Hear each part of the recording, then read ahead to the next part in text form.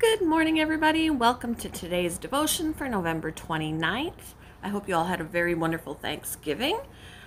Today's devotion is titled Hazardous Materials, and the Bible reading is from Isaiah chapter 6, verses 1 to 10. It was in the year King Uzziah died that I saw the Lord. He was sitting on a lofty throne, and the train of his robe filled the temple. Attending him were mighty seraphim, each having 6 wings. With 2 wings they covered their faces, with 2 they covered their feet, and with 2 they flew. They were calling out to each other, "Holy, holy, holy is the Lord of heaven's armies. The whole earth is filled with his glory." Their voices shook the temple to its foundations, and the entire building was filled with smoke. Then I said, "It's all over. I'm doomed, for I am a sinful man. I have filthy lips, and I live among a people with filthy lips. Yet I have seen the King, the Lord of heaven's armies." Then one of the seraphim flew to me with a burning coal he had taken from the altar with a pair of tongs. He touched my lips with it and said, "See, this coal has touched your lips. Now your guilt is removed and your sins are forgiven." Then I heard the Lord asking, "Whom should I send as a messenger to this people? Who will go for us?" I said, "Here I am. Send me." And he said, "Yes, go and say to this people, listen carefully, but do not understand. Watch closely, but learn nothing. Harden the hearts of these people. Plug their ears and shut their eyes." Of course.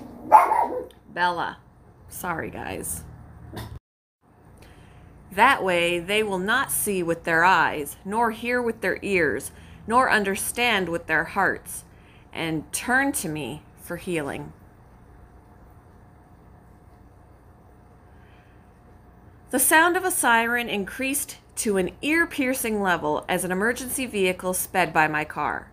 Its flashing lights glared through my windshield, illuminating the words "hazardous materials" printed on the side of the truck. Later, I learned it had been racing to a science laboratory where a 400-gallon container of sulfuric acid had begun to leak. Emergency workers had to contain the substance immediately because of its ability to damage whatever it came in contact with. As I thought about this news story, I wondered what would happen if sirens blared every time a harsh or critical word leaked out of my mouth. Sadly, it might become rather noisy around our house. The prophet Isaiah shared this sense of awareness about his sin. When he said God's glory in a vision, when he saw God's glory in a vision, he was overcome by his unworthiness. He recognized that he was a man of unclean lips, living with people who shared the same problem.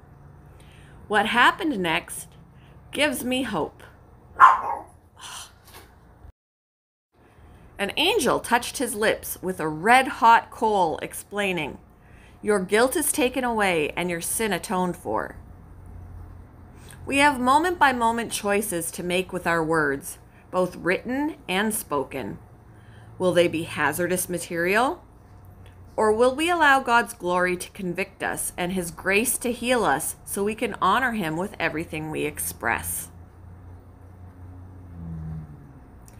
Why do our words have such a powerful effect on others? How might God want to change your speech? Thank you for joining me for today's devotion. I'm sorry for the dog barking. I hope you all have a wonderful day.